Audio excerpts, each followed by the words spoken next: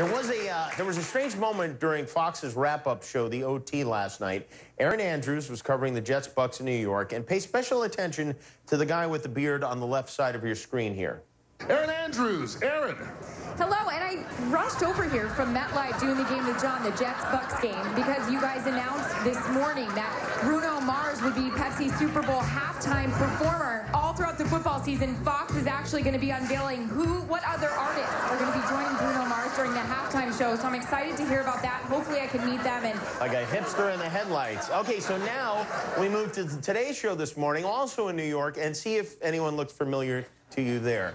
Good morning. All right, so we don't even know what's going on here. Yeah, You're going to show us exactly. All right, so the pool noodles. Yes, pool noodles. Now, little did you know that they could be used after they're out of the pool, right? He's everywhere. He's hiding in the crowd. It's like, where's Weirdo?